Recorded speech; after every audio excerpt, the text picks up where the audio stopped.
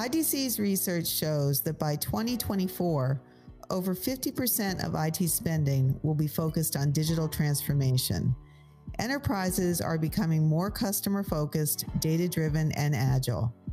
AI, IoT, and smart devices at the edge will create an explosion of new data, while developers are expected to create more than 500 million new logical applications by 2023.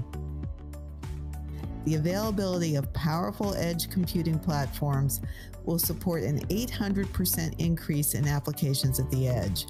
Many of these new applications will rely on containers and microservices to enable rapid, iterative, and automated application deployment and lifecycle management.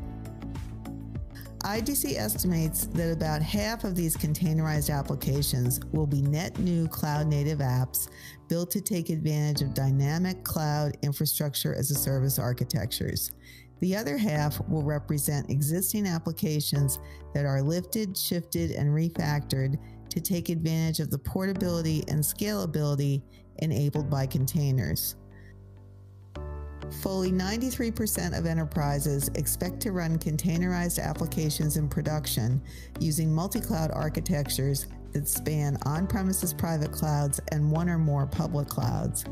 They are seeking to take full advantage of unique cloud-specific capabilities and to respond to the preferences of diverse development teams and business units. At IDC, we frequently hear from enterprises that are struggling to manage these volatile container and cloud environments with little new headcount. These organizations want to avoid reliance on silos of cloud and container management and are looking for solutions that can deliver consistent application performance and security, regardless of where the containers are deployed. Kubernetes, the open source industry standard orchestration platform for containers, is helping many organizations address these challenges. It does this by providing consistent application performance and portability via a common management API and policy framework for optimizing the health and availability of container pods and clusters across multiple public cloud services, as well as on-premises compute, storage, and network infrastructure, including hyperconverged platforms.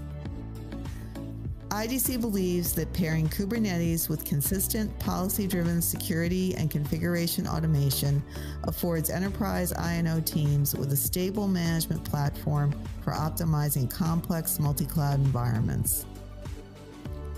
For more information on Kubernetes and multi-cloud management, I invite you to download the IDC Info Brief, Data-Driven Innovation with Kubernetes and Multi-Cloud, sponsored by Google Cloud and Dell.